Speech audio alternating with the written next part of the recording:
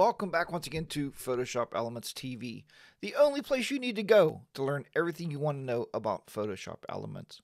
First, I want to thank all of you out there for who have been subscribing to this channel. I do appreciate that. And tell all your friends about it that use photography tools and tricks and want to learn how to do some editing. So today, as I'm sure the title has gave it away, we are making a selection. Now, there's many ways to select your subject in a photograph. But I want to show you a very simple, easy way that you can select someone and pull them out of a background. And maybe you're going to drop them into a new background. I have another video coming up that we're going to talk about maybe putting them into soft focus, and I'll explain that when we get there. But I like to keep these relatively short, so let's go ahead and get started. The first thing we're going to do on this photograph is we are going to duplicate the background. The reason we do that is to always save the original picture. We're not going to mess with that. So let's do a Control J on your Windows computer or a Command J if you happen to have a Mac. Okay, that's why we say Command J is for the Mac, Control J is for Windows. So you can see here in our layers palette on the right where we duplicated that. What I like to do now is I shut that background layer off. That way I'm sure I'm not going to use that. I'm not doing anything with that layer whatsoever. What we're going to do now is we are going to zoom in just a little bit on this photograph here so we can make a little bit better selection.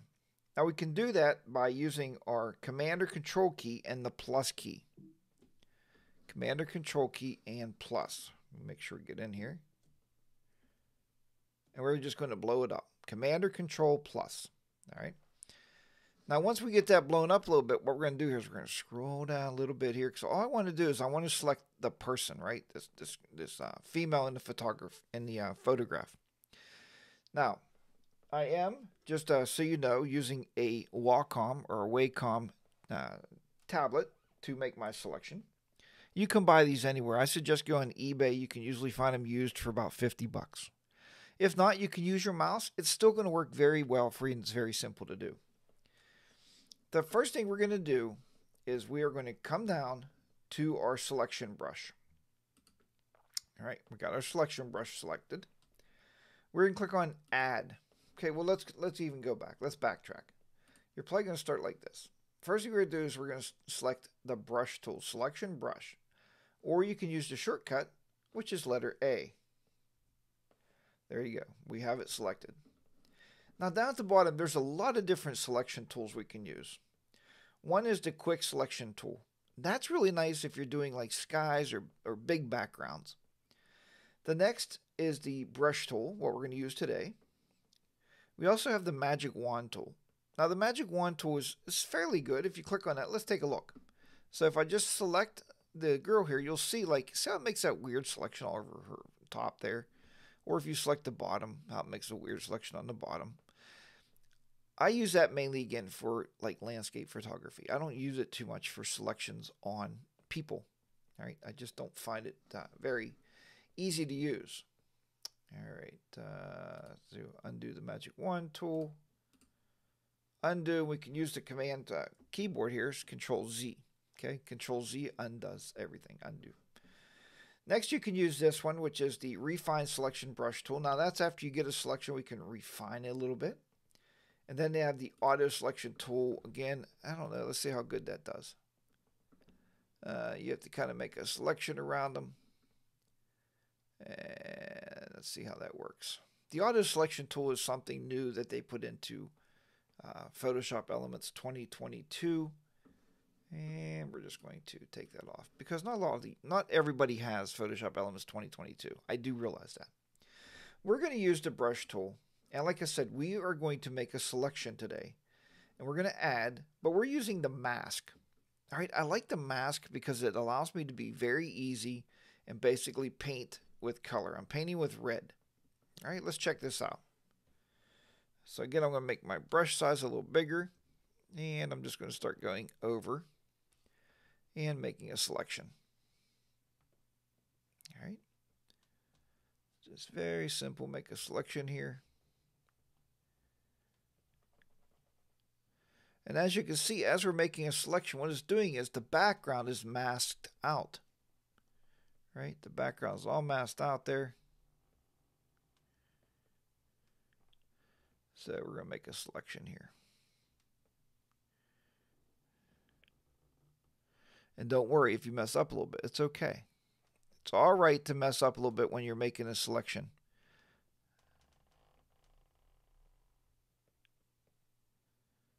All right. We're going to go around the other foot here. Back up this pant leg. And go right up around her side of her here. Right up around the old sleeve.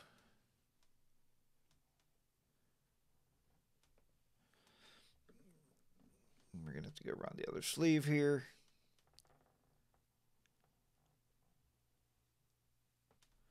Again, you can see how much easier it is to make a selection using the mask tool. All right, I'm going to pull this down a little bit here. And we'll just go around her hair. Hair, in a lot of instances, is very hard to deal with because hair will go all over the place. And there's tools out there you can buy. There's plugins you can buy for Photoshop Elements that will help you to actually make a really good selection on hair. All right, now once we get that done, all we got to do now is just basically color her in. So what I do now is I just get a bigger brush and I just go through the whole thing, right? Because all this is going to be a part of your selection. All of this girl here, or whoever's in your photograph, is going to be a part of your selection.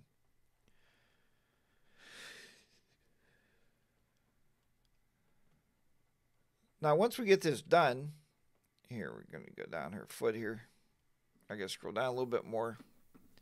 I have her pretty much blown up here because of the fact it's just easier for demonstration purposes. Okay. Now, at that point, she is selected. Okay. She is selected. What we're going to do now, though, is we're going to do some subtraction. So if you come back over on the left to your brush tools here, you can click on subtract.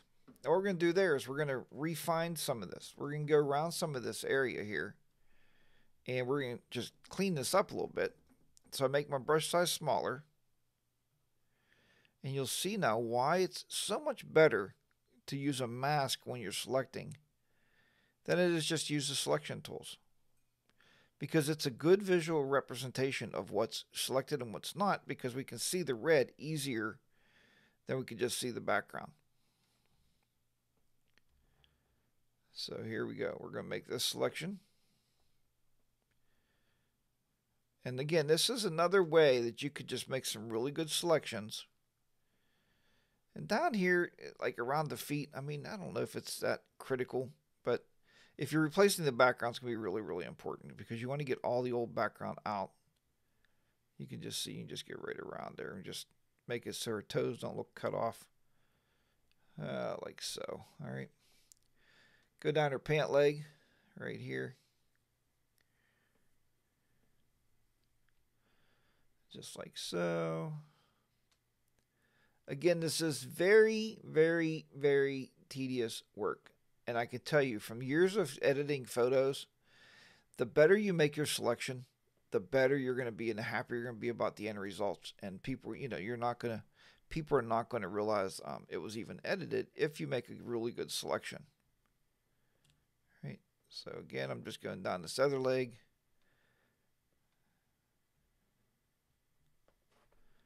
All right. Right down the other side here.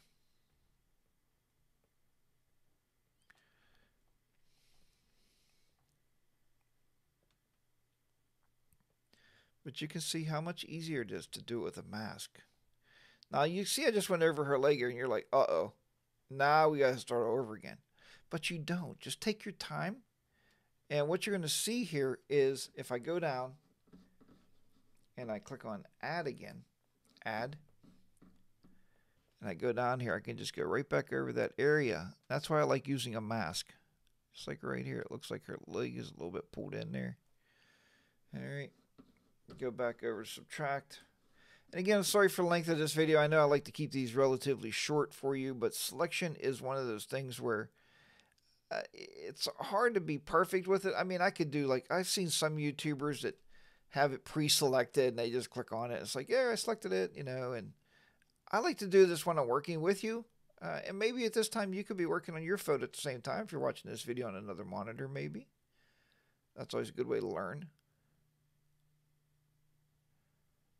And we're not going to worry about too much of the hair at this point.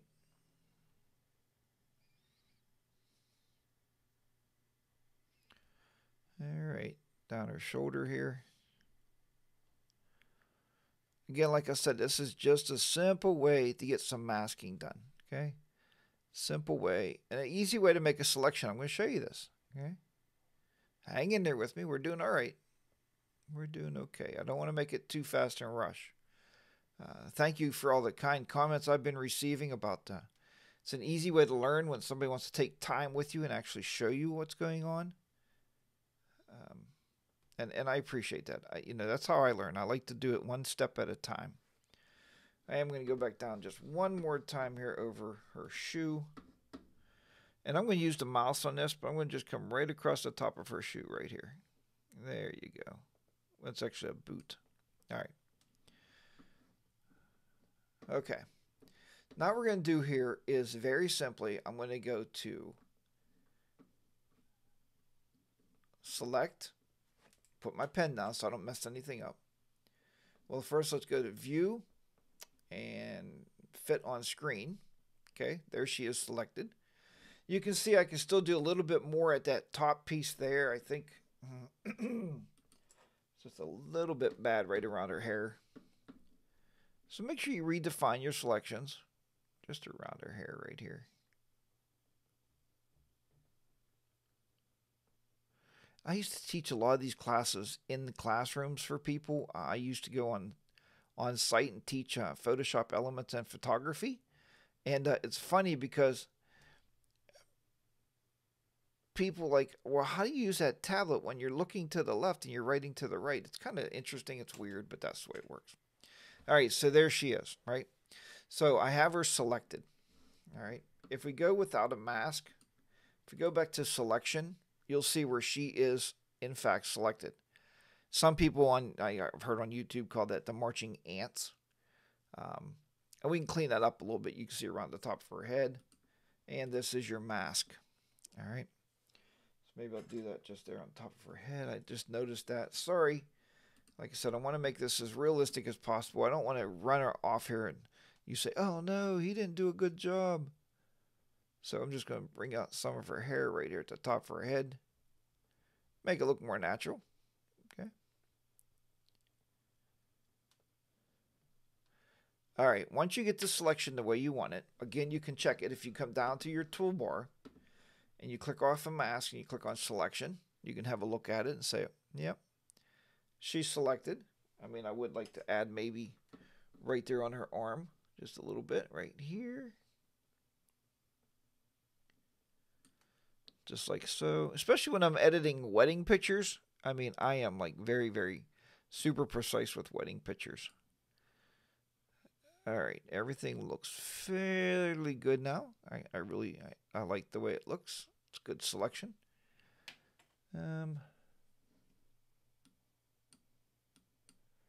Just like so.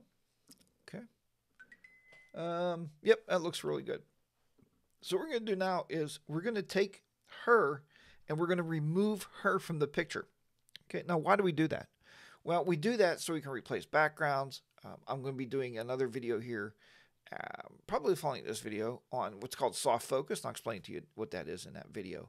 We'll talk about that a little bit. But okay, so what's going to happen here is we're going to go to selection and inverse. So what that does, if you watch it, okay, here, let's go back to mask so we can see what happened.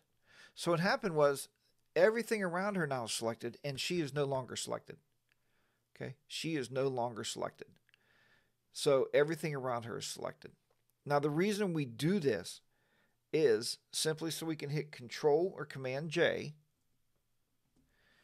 and you can see now, check this out, watch this. We now have a background without our subject. So what does that mean? You're like, okay, so what? You have a background without the subject. If you're changing backgrounds, and I'm sure I'll do a video on changing backgrounds later down the road, but okay. Now what makes this really nice is this is the pretense for how you would change your backgrounds. And you can put the subject in any different background you want. Let's just say really quickly for this demonstration, if you go under your create a new fill or adjustment layer, and let's just say for now, we're just going to go to solid color.